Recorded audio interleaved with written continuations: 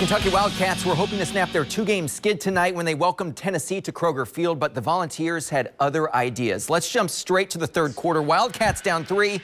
Will Levis makes a mistake. His pass is intercepted by Alontae Taylor, and Taylor takes that one back for a pick 6. Volunteers lead 38-28. Fourth quarter we go. Tennessee up 45-35. Levis trying to keep up. Here he connects with former male Bulldog Isaiah Cummings. He's not going to be stopped until he reaches the end zone. Wildcats within 3. Final minute, 45-42 Tennessee. Fourth down for the Wildcats. The pass falls incomplete. Tennessee goes into Lexington and wins 45-42, handing the Wildcats their third straight loss, despite UK having the ball for over 46 minutes in the game. Extremely disappointed for our players and our fans. Very, very difficult loss.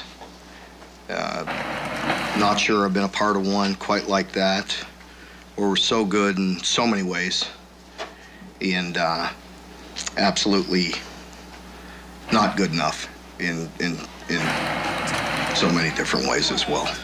UK is at Vandy next week.